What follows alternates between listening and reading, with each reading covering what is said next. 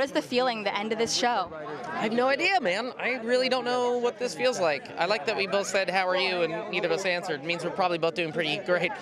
You're being squished in between these people, and I have a show that's ended, and I don't know how I feel about it. Sounds about right.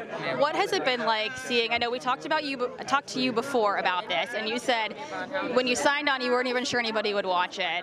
What is your reaction now to seeing how successful it's been as an entirety? You know what's I really still don't have a sense of it, except when people tell me that, because I'm just not like on the internet. I live in a very small little world. I'm at work, and if I'm not, I'm at home with my wife and kids. I don't really do anything, so I don't really have an understanding of any kind of impact. All I know is when we shot the pilot, I thought, I loved it. No one's going to watch this thing. It won't get picked up. It did, and then I thought, well, we're shooting it. I'm enjoying it. No one's going to watch this show.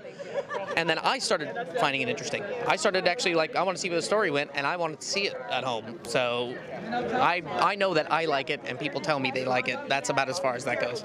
I love that Roman is stepping out of the shadow of his family, it feels like, this season. What can you tease a little bit about what fans can expect?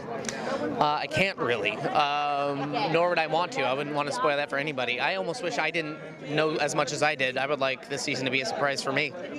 Let's talk about this awesome nail polish you have going on and some bracelets. I heard there was some special story behind it. It's just St. Patrick's Day. It was Friday, and I was trying to explain to my 3-year-old daughter that St. Patrick's Day means you wear green, you eat green food, and wear green stickers, which she was really obsessed with. But I couldn't find green stickers, but I just didn't bring that up. So I just wore a green suit, so she didn't feel stupid wearing all green.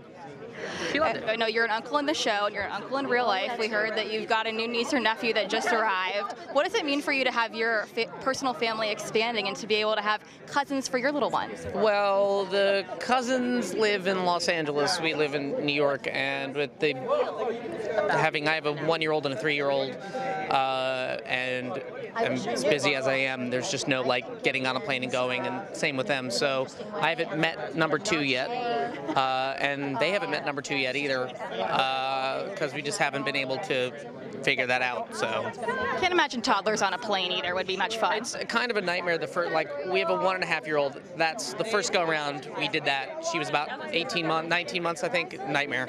She's 3.5 now. Now she's good on a plane, but our son is now about 1.5 years. We're not getting him on a plane anytime soon. It's just a nightmare.